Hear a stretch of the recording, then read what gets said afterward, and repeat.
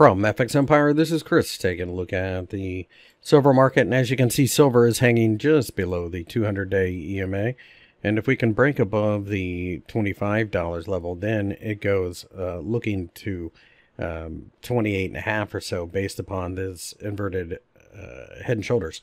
If we pull back, I think the 50-day EMA offers support.